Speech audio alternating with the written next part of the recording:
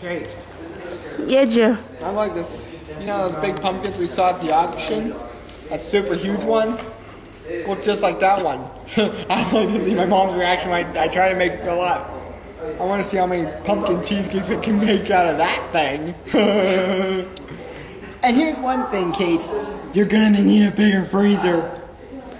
I would say so for a 400-pound pumpkin. That's what I say to my mom. This pumpkin can crush your dad. It probably could crush, especially a little kid.